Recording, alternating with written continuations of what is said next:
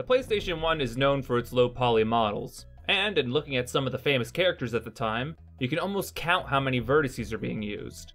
Characters in these games could use anywhere between 500 to 1200 polygons, which may seem like a lot, but when you compare them to modern character models, they're easily dwarfed in comparison. PS1 models may look incredibly simplistic. However, sometimes simplicity is deceptively hard to achieve. However, with a little bit of know-how, practice, and some tricks, you can learn how to get started and hopefully create any low poly model you want in Blender. And today, I want to share with you some of the tricks that I use. This tutorial series is going to assume that you don't really have any experience using Blender or 3D modeling at all, so I'm going to go into detail about certain commands, how modifiers work, and really basic stuff like edge flow and good topology. We're only going to be concerning ourselves with basic technique today. We don't need to worry about advanced modeling, texturing, UV mapping, animation, or output as of yet. And if I did that, this video might go on for eternity. Now, the first thing to consider when it comes to any model of your project, regardless of whether you're doing something as high quality as an HD animated movie, or a low fidelity render of just a single image, the first question that you should ask yourself is, how important is this object going to be for the final product? Main characters in video games normally have more detail than any other elements in the game, whereas some things can literally just be represented by a 2D sprite and just left at that. And since we're replicating the PlayStation 1, we can't really get too complex, but we can decide whether or not something needs that just extra touch or not.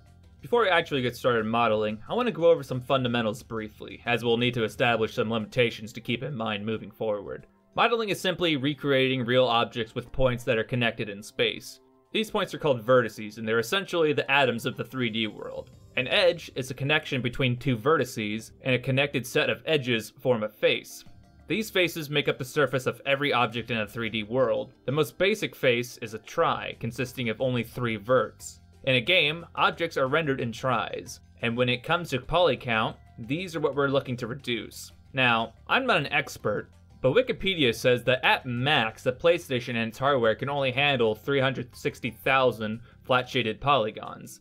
However, I've read on forums that people say that due to a lack in memory, it can only really handle up to about 150,000 polys in any given render, which still seems like a lot to me. However, that number actually gets even smaller when we incorporate texturing and shading to about 90,000 polys per render. Maybe even less if the memory is still an issue. Also, due to fine texture projections, which warp the textures due to the camera perspective, environments I believe were often modeled with higher poly count to keep textures from stretching to infinity. Even with all that in mind, in my renders I've hardly ever even gone past 5,000. This scene here is only about 2,700 tries, and this character right here is about half of it, 1,070 polys. I'm not done with this scene at the moment. I'm probably going to add more later, probably about a tree or another character to set on that bench there. But even after subdividing my meshes to get a more realistic number to account for fine texturing, it only ended up being about 5,900 polys, and that's still way less than the limit that the PlayStation 1 could theoretically handle. So when it comes to environments and models, we really have a lot to work with, but part of the look comes from the minimalism. Alright, enough talking about theoretical crap, let's get to modeling. When it comes to almost any given object we see or come across on a day-to-day basis, I feel that almost any of them can be represented simply as a series of cubes, spheres, and cylinders. Very few, if any, object is really triangular, pyramid-esque in shape. So you will really largely only need the cube, sphere, and cylinder, and if you want to get really simple, the plane and circle. Now, I'm feeling kinda hungry, so let's make breakfast. There's a lot of simple objects in the kitchen that we can use to get started in modeling, and we're gonna end up with a scene that looks like this. This was a build that I did live on Twitch, but I feel I could streamline the whole build and condense it down to a smaller tutorial series. So with that, let's get right to it. I'm going to assume that you have your render settings set up like I showed you last time, so I'm not gonna mention it again. The first thing that we need to do is set up our units. As much as I would like my bacon strips to be 0.15 meters long, I'm neither an engineer, nor am I European enough to know whether or not that's an actually correct length. We want our objects to be believable, and by using correct units in the world space, it helps us model them by giving us context and something to go off of. If you don't use the Imperial system, I'm going to be providing on-screen measurements if you want to follow along that way. So first we're going to go over here to the Scene Properties tab, the one that looks like a drop of water and some dots, and open it. If you're rational, meaning you are familiar with the metric system like the rest of the world, all you need to do here is check the separate units box, and when you look at the transforms of any object, it will break them down into meters and centimeters. If you're stupid, like I am, then we'll need to instead swap the unit system from metric to imperial. And now we have feet and inches for our units for my smooth brain to understand. Next, I want to go about setting up my scene. I want there to be a global directional lighting source, so I'm going to select this object right here, which is a point light, and I'm going to go over here to the object data properties, or this green light bulb icon, and we're going to open it up and where I can do some tinkering. I'm going to change this light from a point to a sunlight, and I'm also going to change the strength from 1000 to 5, because if you were to render a scene with a strength of 1000, you'll probably melt your eyes out. Now we're going to go about setting up our table. We're going to take the default cube and give it the love and attention that we all deserve by selecting it and going into the edit mode. The dimensions of the default cube is about 6 feet by 7 inches, or 2 meters, which is taller than most people and is bigger than any table any normal person would ever be using. We're going to hit A to select all of the vertices, and then we're going to hit S to scale, Z to confine the scale to the Z axis, and then type in 0.02 to scale the cube down to about 1.5 inches. Then we're going to take our table and make it less wide. We're going to do the same thing again, hit scale, and then going to confine it to the Y axis, and then dividing it in half to 3 feet and 3 inches. Alright, we're going to give our table some legs. If we go to the bottom view by hitting Control 7 on the numpad, we're going to select this face here, and then we're going to hit the I button to inset. This function is basically the same thing as if you had pressed E to extrude and then scaled it inwards along the X and Y axis. So really we're going to be saving ourselves some time here by using inset instead. It's also more accurate as we can set how far in we want our legs to be. I'm going to go down here to this menu here, and I'm going to set the thickness to 6 inches. Now, every coffee table needs to have something to support the legs so it doesn't collapse when you put anything on it. So this new face here is what will be our wooden support area. We're going to click on it and extrude it down by about 3.5 inches. And since we're extruding it downwards, we're going to have to make it negative so that way it goes downward. Now we're going to take the same face and inset it again by 1.5 inches. Then we will take this new face and extrude it inwards about another 3.5 inches. These dimensions that we put in means that these supports will have about the exact width and depth of a standard 2x4 that you can find in a lumber yard. Now we're going to add some legs. We're going to exit edit mode and we are going to add a new shape by hitting Shift A. We're going to create a plane, and when we do, let's go ahead down here to this menu, and we will set the size to about 2.5 inches. Now we can go into edit mode and drag it down so we can see it. This plane will be the start of our leg, and we want it to be perfectly flush with the support structure that we just made. So if we go up here, we can find the snapping options drop down. We want to select the edge select mode here, and then click the magnet button to turn it on. Now, when we move the plane, if we drag our cursor over an edge, you will see that it will snap to the edge of that mesh. I'm going to drag this plane over here to this corner and make sure that it's nice and flush in that corner.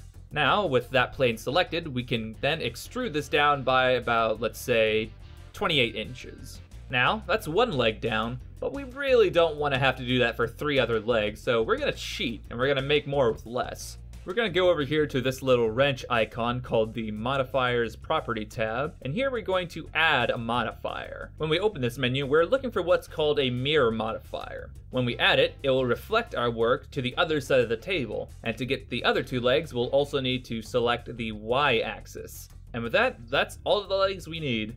And if we make changes to our current leg, we can see that it is actually reflected in the other legs as well. Now, the mirrored legs that we just created aren't actually real as of yet. They're only projections of the mirror modifier. If we try to join our new legs to the table by going into object mode, selecting the legs, and then shift clicking to select our original table, and then hitting Ctrl J, the other legs would just disappear. This is because we have to confirm and apply the modifier before we join it. So, in object mode, if we click Apply, and now select them and hit Join, we will now have a finished table, And the first model in our scene is done. Let's celebrate by renaming our model over here at the table, so that way whenever we want to find it later in the outliner, we can. Let's have some coffee. I always start my morning out with a coffee. So, since most coffee mugs are cylindrical, we can just add a new cylinder here. For anything round, I prefer to use only 6 vertices. I've seen people use 5, but I feel 5 vertices can be hard to work with at times because it just lacks symmetry. It doesn't play nice with the mirror modifier, so I'm sticking with 6. I'll set the radius 2 inches and the depth to 4.5, which is the size of my favorite coffee cup. Now, to move it around, I want to swap the snapping mode to face. We can take our mug, raise it up slightly, then we should be able to move it around the table like so. I feel about here is good, right on the edge of the table, to get yourself a quick sip when you want it.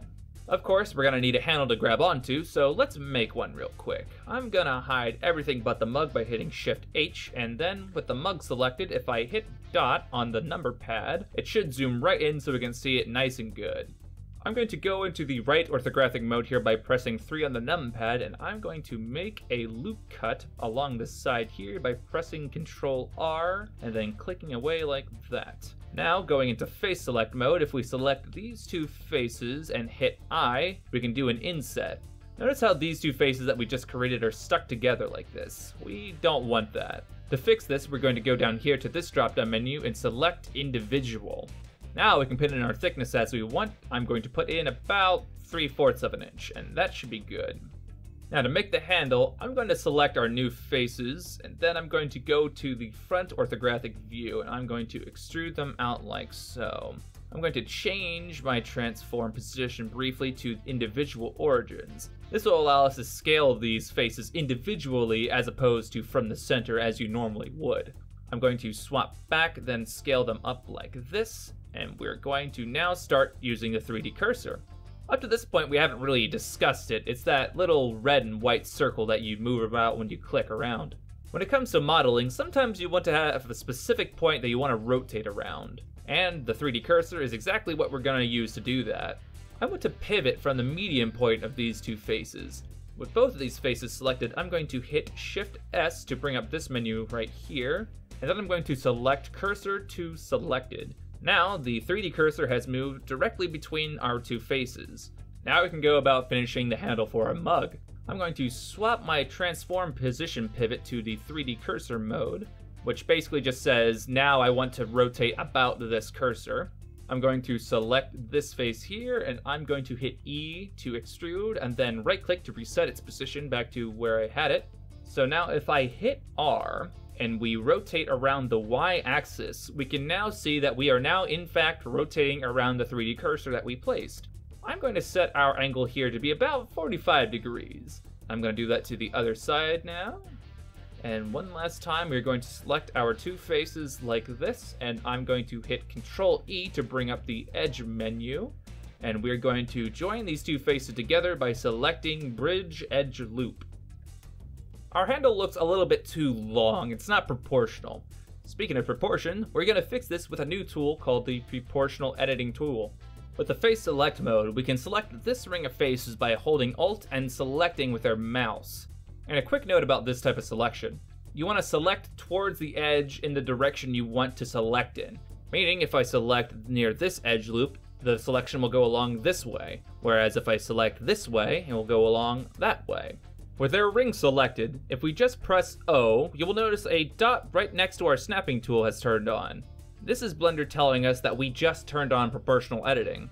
And what this means now is when I hit G, the handle will automatically adjust every vertex that is within a certain radius of the transform pivot point, or around the 3D cursor as of right now. The radius as it is right now is a bit too large, so we need to decrease it by scrolling in on the mouse wheel. And now we can move the handle in like that.